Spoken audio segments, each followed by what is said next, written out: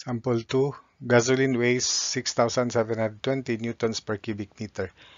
Determine its density, specific gravity, weight when poured brimful into a right circular right cylindrical container 600 mm diameter and 900 mm high.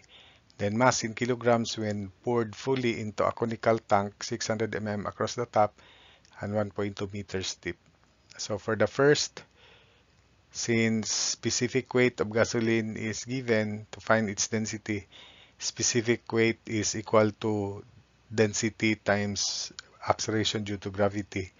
So 6720 newtons per cubic meter is equal to density times 9.81 meters per second square. So the density is equal to 685.0 kilogram per cubic meter of gasoline. Specific gravity is ratio of density of gasoline to that of water. And the density of water is 1000 kilogram per cubic meter at standard temperature. So 685.0 over 1000.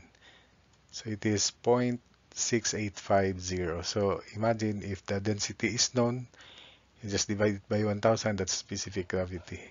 If the specific gravity is known, you just multiply it by 1000, it becomes density. So if 0.75 is the specific gravity times 1000, so the density is 750 kilograms per cubic meter. It's like that. Then 2.3, the weight when poured brimful into a right circular container 600 mm diameter and 900 mm high. Weight equals density times volume. Sorry, weight is equal to weight density times volume, or unit weight times volume. We are given unit weight 6720. All we have to do is multiply it by the volume of the right cylindrical container, which is pi radius square times height. So 6720 pi times 0.3 meter radius square times height 0.9 meter. So it will give us unit of newtons. 1710 newtons. Then lastly, mass in kilograms when poured fully into a conical tank 600 mm across the top and 1.2 meters deep. Mass is density times volume. So the volume of a conical tank is pi radius square height over 3.